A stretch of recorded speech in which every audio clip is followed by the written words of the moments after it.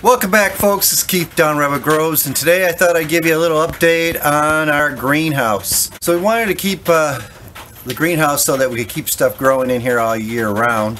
The winters are not super cold here in Atlanta, but they still are very cold for some of your warm growing plants.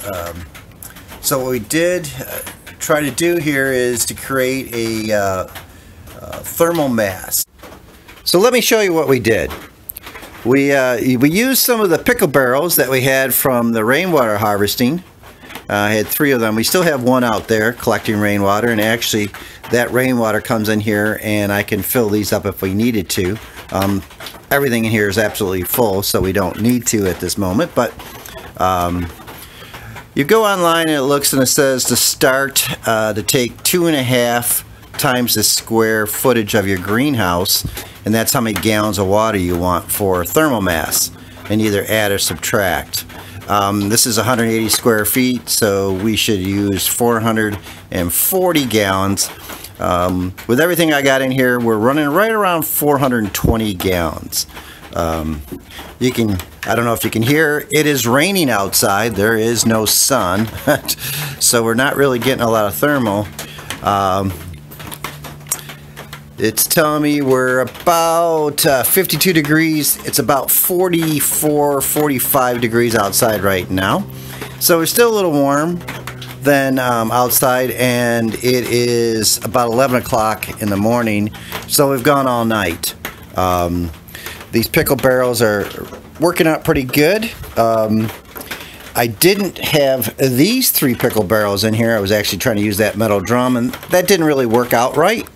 It seemed to be more of a heat sink than a heat source. And I had my tomato plants on top of that.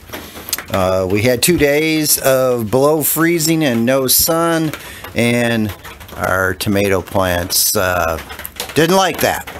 So they say tomatoes are the toughest thing, and boy, by what we have in here, definitely they did not seem to like it. We still have some tomatoes on there. I don't think they'll ever amount to anything anymore, but right up until really early January, we were still pulling cherry tomatoes off, and I think if I'd have had these in here, you know, I don't know if we'd be still doing it, but I think they would have lasted a lot better. We have a lemon tree growing with a lemon on it. We have some peppers that are doing really good. We have pineapples. Who would have thought pineapples would grow in Atlanta? But we've got 3 pineapples. One's a little small. I don't know if that's some frost or freezing to it or just not super happy, but these other 2 are definitely thriving. And on this side, we have 2 avocado trees that are growing still and looking really good. So this does seem to be working. I don't have any additional heat source in here.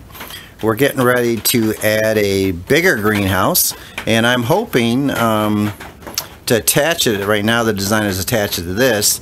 That will have to have some additional heat source to it, but using these thermal mass pickle barrels does help out immensely.